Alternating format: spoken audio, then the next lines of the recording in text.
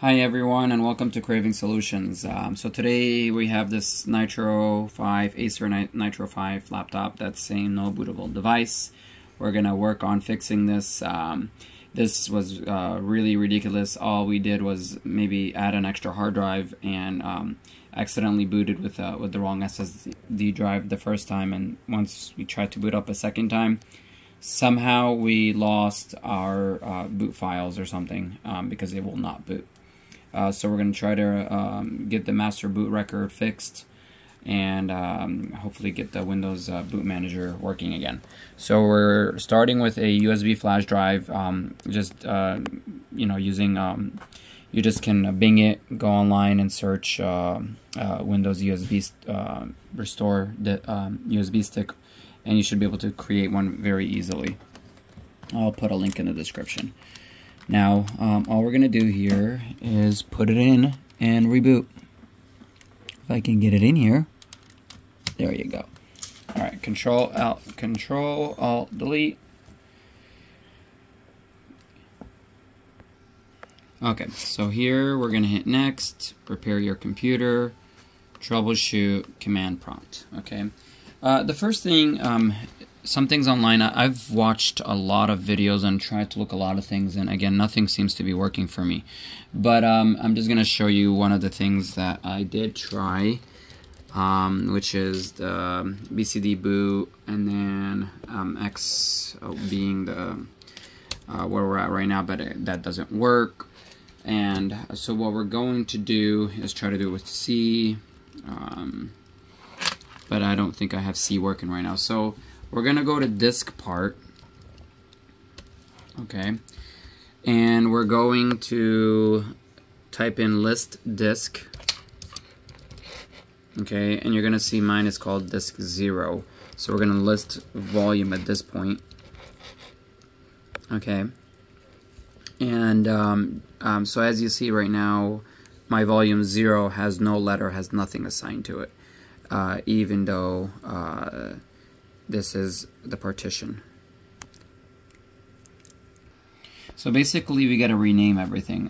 The current C letter is actually not the correct letter for that volume.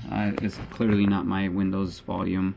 I could show that a little bit later. But anyway, I know I had it installed in the smaller partition, which is because I separated them. So what we're going to do is we're going to select volume 2, okay, and now we're gonna say assign letter equals, and then we're just gonna make this is D is our flash drive, so we're just gonna give it the letter Z just to get out of the way, okay, and then we're going to assign letter select first, and you can press the up arrow to get the previous commands that you did. So I'm gonna select volume 1, and then I'm going to assign the letter, let's just give this one F, okay, and then we're going to select volume 0, and we're gonna give that, we're gonna assign that the letter C, okay, and then when you list your volumes again, you're gonna see that they're like this. Now we're gonna select volume 0 again, but because of the type of partition this is, some videos said to make this active, but it won't let us because it's an MBR disk. It says it's not an MBR disk, so it won't do it. We're actually gonna go back to the disk part, and we're going to select part 2. Part 2 being the one that has my main operating system. I'm guessing there's a main system partition that's missing, so that's why we're going to be doing this. So we're going to select part 2, which is this one, and then we're going to shrink the desired to 1024, as you see here, and then we're going to create a partition EF5 size 260, and then we're going to do a format quick, and then FS equals FAT32.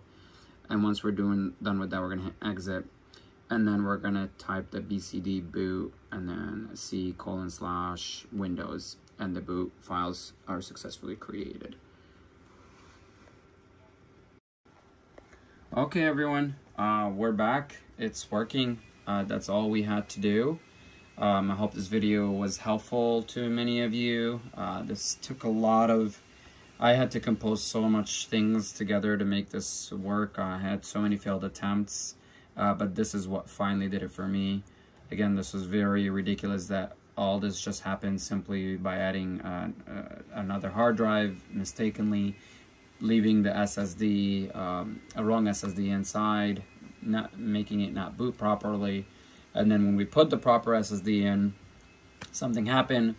Files became, or partitions just vanished, etc. Boot partitions and whatnot.